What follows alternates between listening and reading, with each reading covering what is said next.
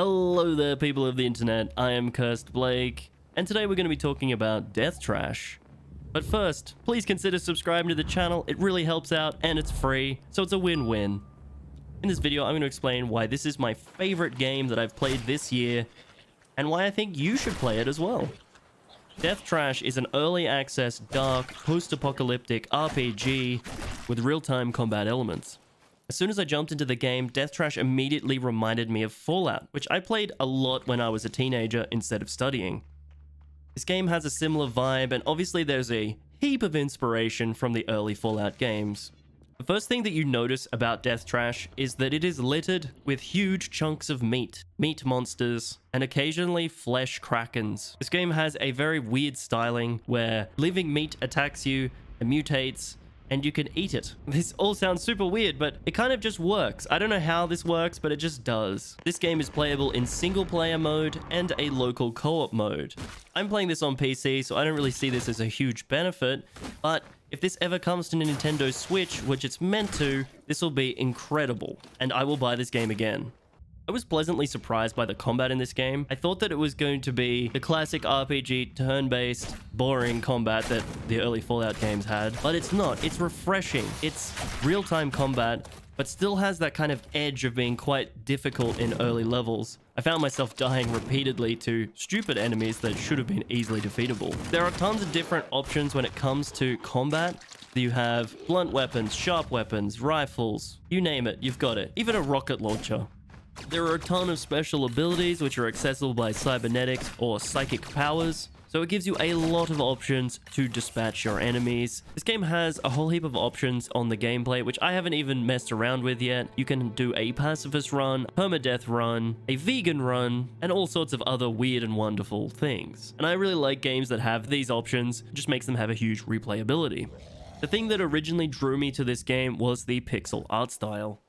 There's something about the art style in this game. It's both bloody and beautiful. The character creation in this game is really interesting. And I always love games that give you the option to make your own character, because it makes you feel like you're in the game.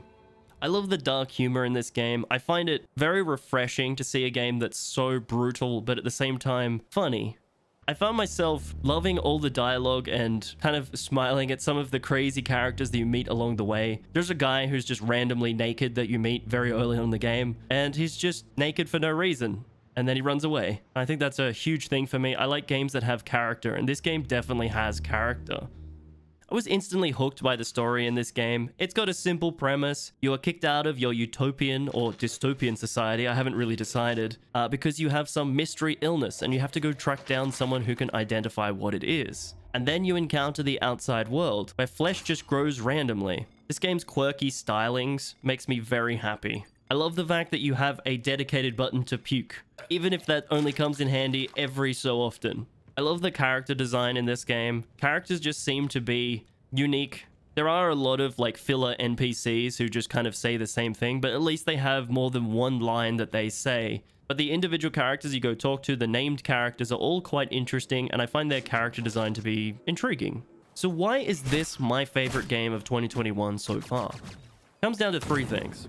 The combat is just a joy. I found myself actively going towards encounters just to have more fun with the combat system. The storyline is intriguing and bizarre, and I found myself not being able to look away, and I just wanted to keep going and find out what was happening. And lastly, the aesthetic of the game really appeals to me. The pixel art style, coupled with amazingly designed locations, make it an absolute joy to look at.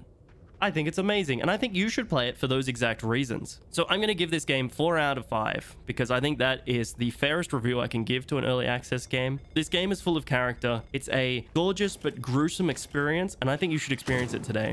You can pick this game up on Steam, GOG, or GOG. The links will be in the description, and if you've made it this far in the review, you're awesome, and I really appreciate you. And remember to leave a like and drop me a comment below, because I want to hear what you guys think of this game. Thank you so much for sticking around for the review, and I will catch you guys in the next video.